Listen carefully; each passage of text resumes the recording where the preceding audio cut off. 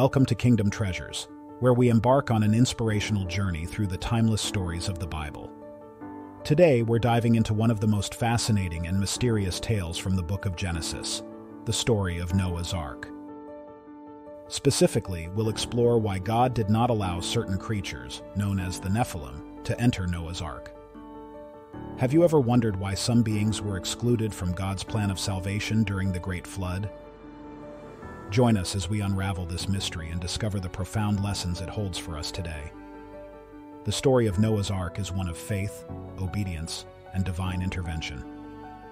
It begins with a world engulfed in wickedness and violence, prompting God to cleanse it through a catastrophic flood. The purpose was clear: to eradicate evil and give humanity a fresh start.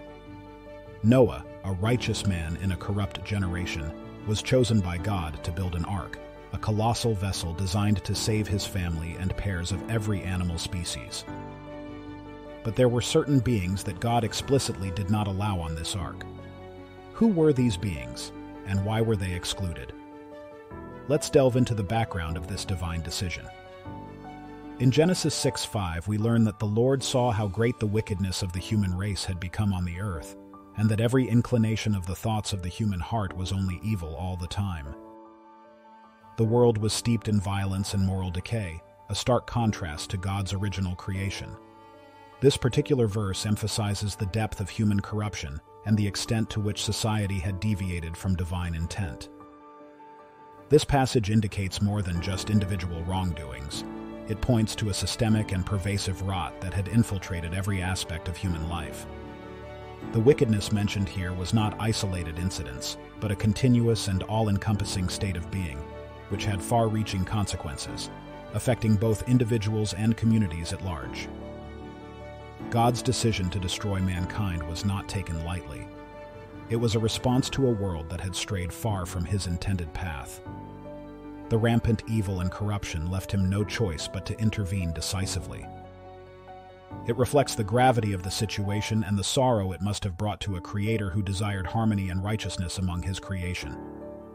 The notion of destroying humanity can be perceived as an act of both justice and mercy, justice in addressing the undeniable evil, and mercy in halting the propagation of such destructive behavior for future generations. It underscores the principle that unchecked sin leads to dishonor and devastation, which cannot persist if there is to be hope for renewal. Thus, the narrative sets the stage for the Great Flood, a cataclysmic reset intended to purge the world of its rampant corruption and offer a chance for a renewed relationship between God and mankind. This cleanse was seen as an absolute necessity to rid the earth of the violence and depravity that had become prevalent. Amidst this chaos, Noah stood out for his unwavering righteousness and obedience to God.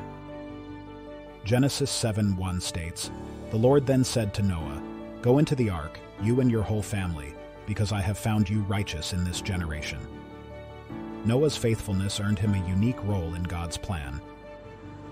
The ark was created not only to preserve Noah's family, but also pairs of every animal species. It was a vessel of salvation amidst impending destruction, a symbol of God's mercy and justice. Now let's turn our attention to the enigmatic Nephilim. In Genesis 6:2, we read about the sons of God, who saw that the daughters of humans were beautiful, and they married any of them they chose. This union resulted in the birth of the Nephilim. The term sons of God is often interpreted as fallen angels, beings who rebelled against God's order. Their offspring, the Nephilim, were extraordinary in many ways, but also deeply troubling. The Nephilim were known for their superhuman abilities and violent nature. They are described in Genesis 6:4 as heroes of old, men of renown. These beings possessed strength and power that set them apart from ordinary humans.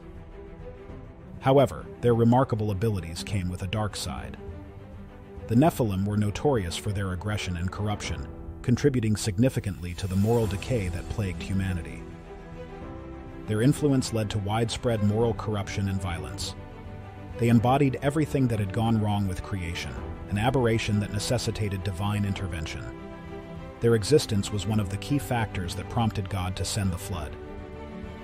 In this context of corruption and decay, Noah was chosen for his righteousness, a beacon of hope in a dark world.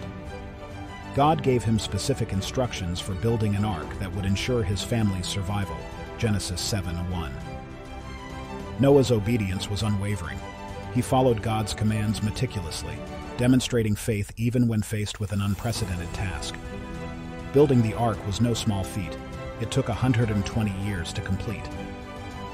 Interestingly, the Nephilim observed Noah's efforts, but were not invited onto the ark. Despite their power and influence, they were excluded from God's plan for salvation. As the floodwaters began to rise, Noah's family entered the ark. In Genesis 7:16, we read that the Lord shut him in. This act symbolized divine judgment, a point of no return for those outside. God himself closed the door. The floodwaters surged across the earth, destroying all life outside the ark, including the Nephilim. Their superhuman abilities could not save them from divine judgment. Although they perished in the flood, references to the Nephilim appear later in biblical accounts. For instance, in Numbers 13:33, spies sent into the Promised Land reported seeing descendants of these giants. The spy's description highlights how deeply ingrained fear can become when facing overwhelming challenges.